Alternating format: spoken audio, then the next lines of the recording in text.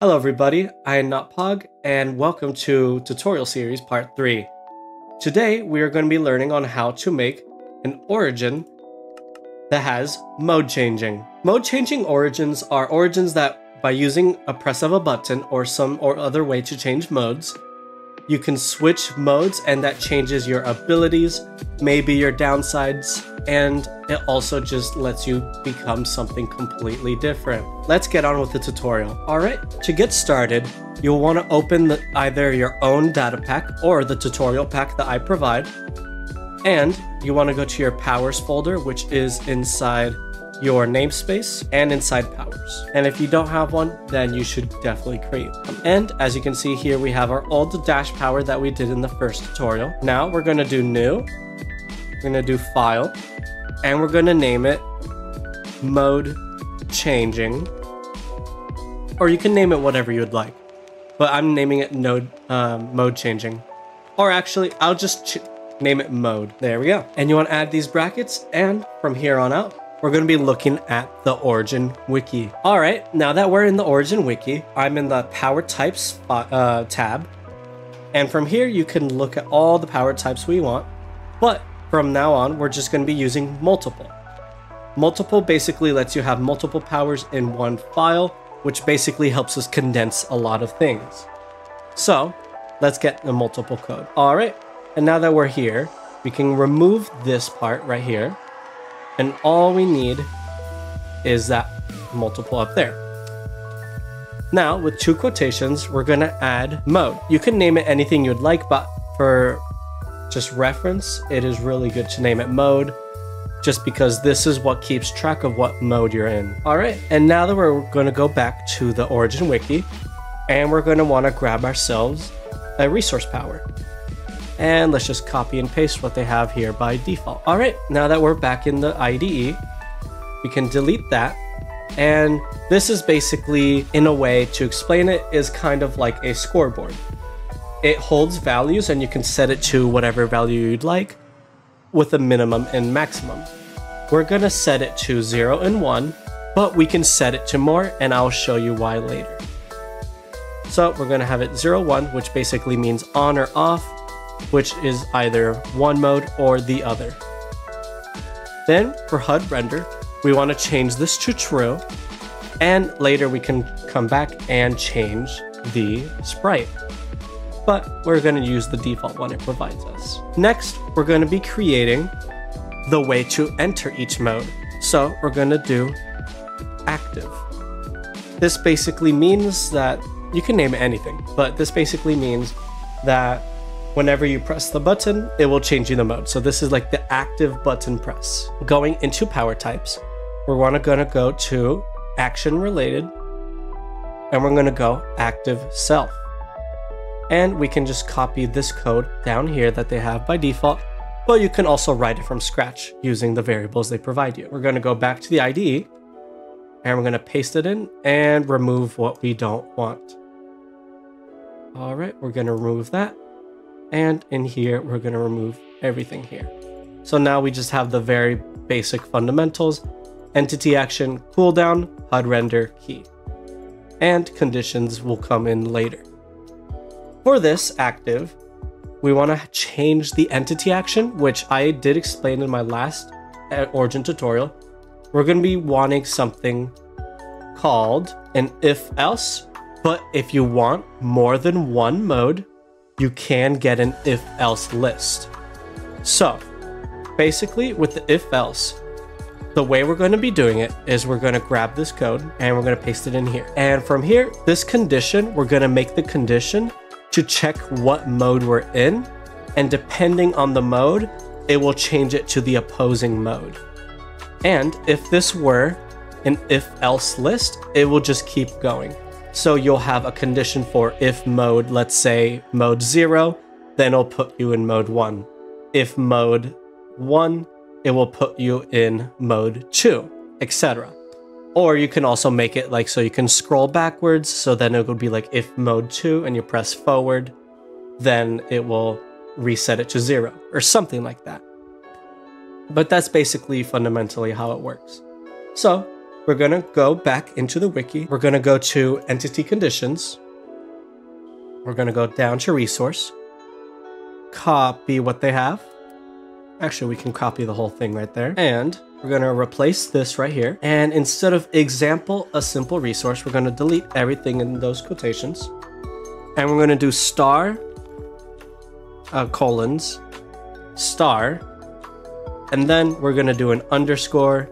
And then we're going to do mode. So to explain what this is doing is this star right here is for, it just basically fills in the name of this file. And this does the same thing. So the name of this file, and then mode. So mode is the name of our power over here for resource. So if you named it something else, you have to put that name there. And we're gonna do if it's equal to 0.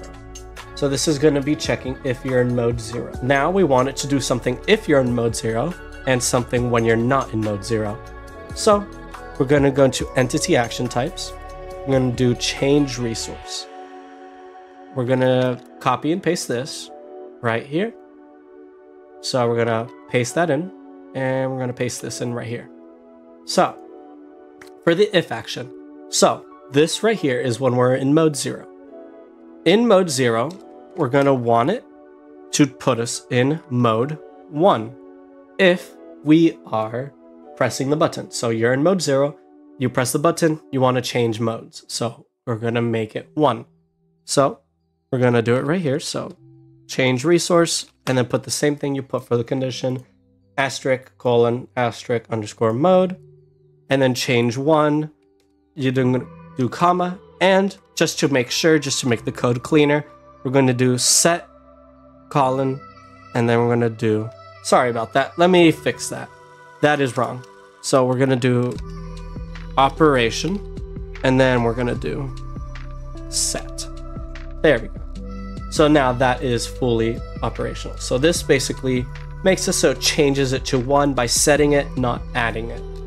So in case you have like score 2, it doesn't make it score 3, it makes it score 1 every time. And we can just copy this and replace this and change this to 0. So then when you're not in mode 0, then it changes it to 0, because then if you're not in mode 0, the only other option you can be in is mode 1, so you want to go back to mode 0. Cooldown, you can just leave it to 1 because you want it to be instantaneous, but you can add a cooldown if you want there to be a channeling animation, which we can get into in another tutorial. Alright, and for key, we can keep it to key.use, but I'm going to make it simple, and we're going to do key.origins.secondary active, and that should be done. And we're going to turn off continuous.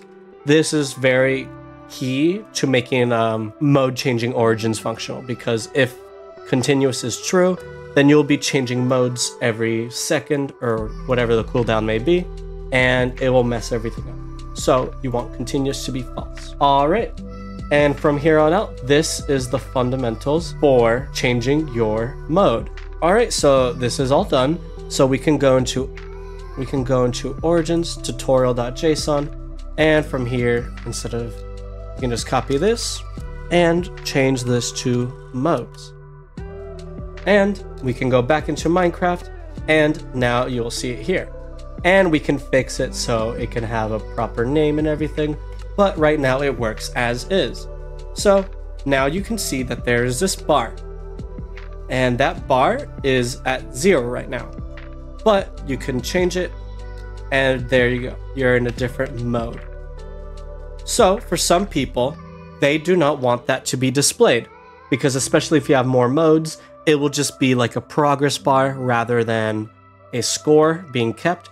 So you can keep this hidden and have other resources that only show up for display.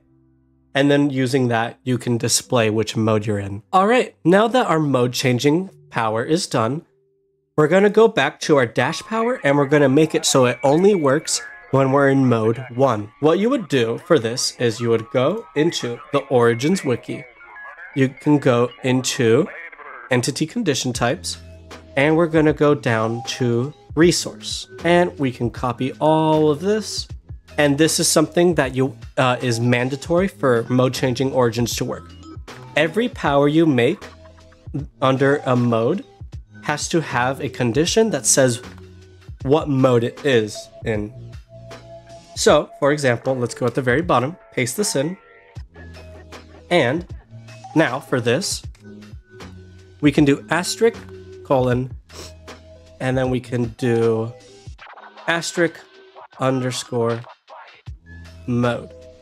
Actually, we can remove this one, and it has to be modes underscore mode, because this is our mode's power, and the power for the actual score is mode.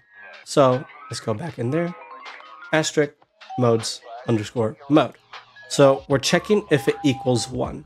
So now if we file, save all, and go back into Minecraft, and we can select this. Now if we check our primary, it does not let us. So I'm pressing primary right now, and it does not let us dash. However, if I use my secondary, enter mode 1, and then press primary, it will dash us. So that is basically the fundamentals for creating a mode changing origin.